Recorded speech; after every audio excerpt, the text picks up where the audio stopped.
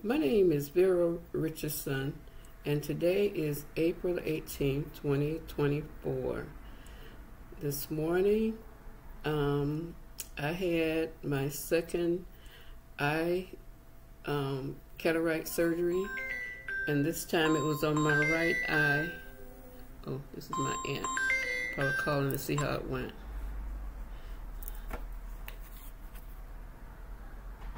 Hey, Aunt Vera. Hi, how you doing? I'm doing well. It went pretty good. Oh, it did? Yes. Okay. So I'm gonna take they put something over it, but Yeah. I'm gonna take that off, and then I can just use regular over-the-counter glasses now, because since I chose the distance part of it. Yeah. Yeah. But thank you for checking on me. I'll call you back, okay? Okay, that's okay. I just wanted to know how you went. All right, baby. I love you. Thank you so much. I'll talk to you tomorrow. Okay, honey. Bye. Okay. Okay, that was interesting. There's 4. I was named after my aunt. My mom said that I looked like her as a baby. And in our family now, we have like 4 Veras, or the variation of Veras in our family. And it's nice that she checked on me. So anyway, I'm going to take this off now. And I'm going to put on the readers that, if I got the right pair, the pair that's the clearest. So I can see close up, and then I won't need anything for long distance part of it once the second eye heals. And the whole point of this is to know that, to inform Americans that John McCain, Trump was 1 vote away from ending ObamaCare. Additionally, with ObamaCare,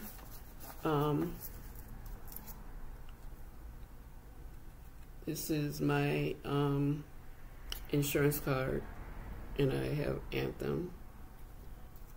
And this is a benefit card that my insurance and most insurance offer to seniors. And with this card, I receive money for groceries, an amount for groceries, and over-the-counter benefits. And I used it a few days ago, and my total was like $100 and something. I had to pay $20, and I got a significant amount of groceries and a few over-the-counter items. So if it's a prepaid card, no one even has to know that you're using it. You just insert it, just like you would do a regular credit card when you're paying for your groceries. And my fingernails are horrible. And this is what, and if you are not a senior and you have parents that are eligible or old, and I remember when a lot of people used to go bankrupt because of health care costs. And now we don't have to do that. But if you check Donald Trump's history, you will discover that the stuff that he got rid of, he tried to erase. He wasn't intelligent enough to do it, but the the Republicans who supported him and the leaders in the Republican Party, they put everything that Obama had delivered for the American people. They put it on the, they canceled it. And one of the most horrible things that they did, egregious things that they did, was to deny him the right to appoint Supreme Court justices. They held up Mitch McConnell held up President Obama's judiciary appointments and bragged about it.